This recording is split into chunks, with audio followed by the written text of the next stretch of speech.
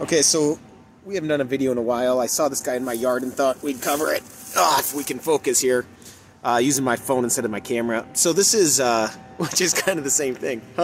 This is Artemisia annua. Artemisia annua.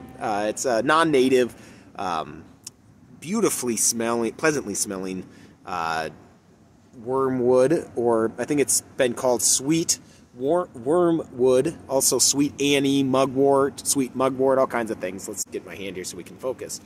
It has these, it's in the Asteraceae, so it has these little flowers, are actually flower heads, and I think there's like 20 or so bisexual flowers in there, or they can be pistillate flowers, maybe 10 to 20 or something like that. And each one of these little yellow, let's go down here and see if we can see it better. These little yellow flower-like things are actually a cluster of flowers. So in the Asteraceae, it's the composite family, so it has these clusters of flowers. So the leaves on this are deeply dissected, fern-like almost like a Botricium or a Sceptridium or whatever we want to call it now, or like in the carrot family, the Apiaceae. It kind of looks like that a little bit. So it's deeply dissected.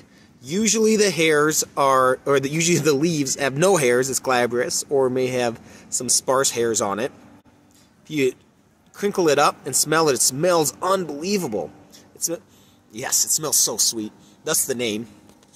And let's zoom out and take a look at the plant as a whole. This plant can get quite large. In my yard, it's small, happily. Probably going to remove it. So this has been cultivated for the oils. Also, medicinally, I guess there's some compounds that help with malaria. However, because of that, now there's a big push that it may help COVID as well, but there's no evidence. It's a nice hypothesis, but so far there's no evidence to back that up. Regardless of what YouTubers probably tell you, those that believe in magic. But you can look here. There's the leaves, the stem. So the stem is smooth as well. You can see there, rigid. It has these. It looks like your basic Artemisias. There it is, Artemisia annua. Yeah. I don't think I have anything else to say about it besides it's cultivated for its smells and so forth and so forth. I guess it's been naturalized in some areas in the southern Indiana.